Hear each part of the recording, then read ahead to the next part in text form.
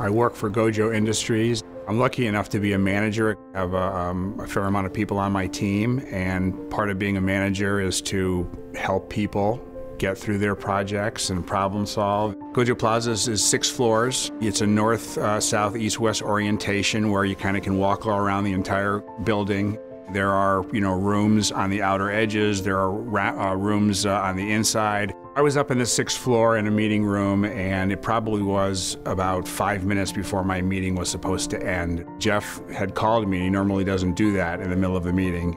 I decided to pick up the phone. Within 10 seconds, I knew something was wrong. Jeff was very confused, and the speech was garbled, and I kind of knew that he likely was in trouble.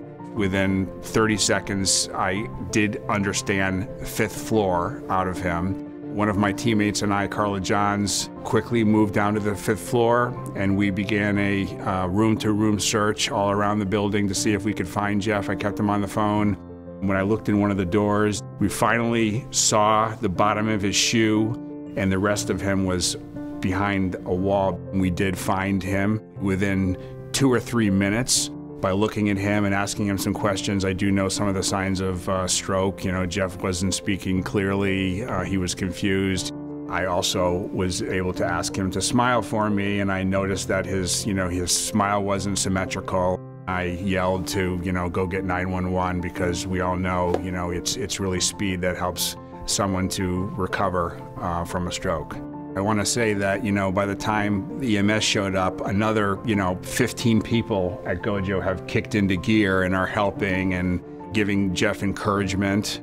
The EMS folks came and they began to administer the medication. I did take the ambulance ride with Jeff, was able to get into the room with him once we got there and give him all the support he needed, hold his hand. I was lucky. I was with Jeff in the hospital room. They continued to administer the medication, and I was able to kind of see his excitement as he began to recover the use of his limbs.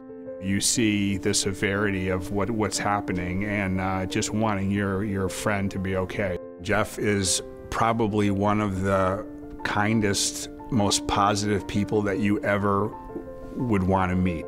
When he was starting to have his stroke, Jeff was actually on a phone call in the middle of doing a mock interview on his lunch break, helping someone who has some disabilities. If you were thinking about somebody that would put forth the energy into his therapy to recover, it would be Jeff. Within a month or so, Jeff was, back to work. I actually had a pretty major heart attack a month after I helped Jeff at work. And I feel like that whole experience of all of us helping each other was a dry run for that event that happened.